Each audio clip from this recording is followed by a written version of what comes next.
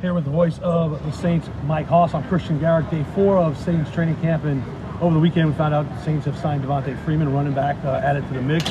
Got to see him today, Mike. To me, you can see he's still got the burst.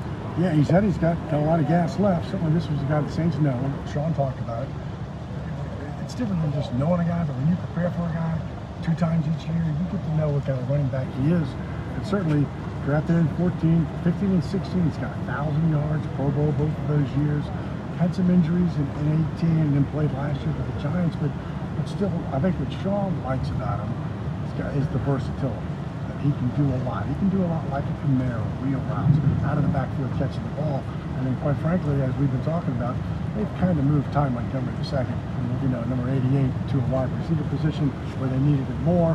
It's kind of had a hole at running back, and to get a guy like that who can come into your system and who can walk to the electric first day and go, who dat?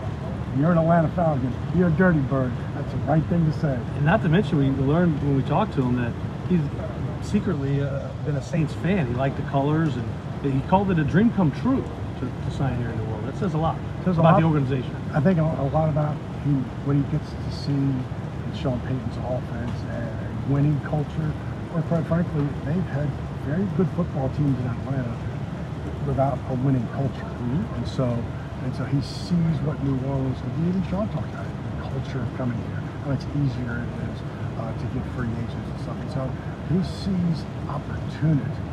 And certainly playing with the Giants last year, and kind of felt like he might be on the downward end. It depends on where he goes. But to come to this team, the situation they have, I think it's a dream come true for him. He's the voice of the Saints, Mike Hoss. I'm Kristian Garic.